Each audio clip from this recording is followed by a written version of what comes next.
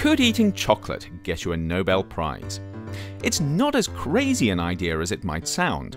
Research published in the New England Journal of Medicine shows a clear correlation between the amount of chocolate each person in a country eats and the number of Nobel Prize winners that country has produced. Of course, what makes the research intriguing is that we really want to believe it. Who wouldn't want to get smart overdosing on Lindor truffles? And to make it all the more compelling, there are plausible scientific reasons why chocolate might increase cognitive ability in some cases. The trouble is, the research just shows an association between chocolate consumption and that coveted call from the Swedish Academy of Sciences. What it doesn't show is causation. As the author points out, it could be that smart people like eating chocolate. Or there could be some other factor that's common to both Nobel laureates and chocolate eating. Take owning a cat, for instance.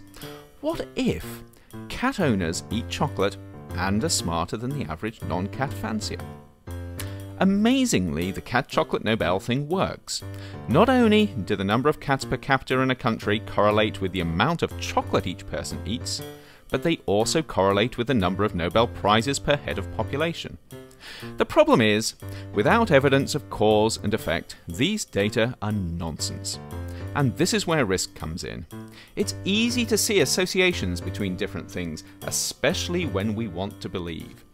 It's much harder to identify where those associations actually mean anything. And this is important if you're trying to work out whether being exposed to substance X, for instance, really is dangerous, or whether you're just having a Nobel chocolate moment.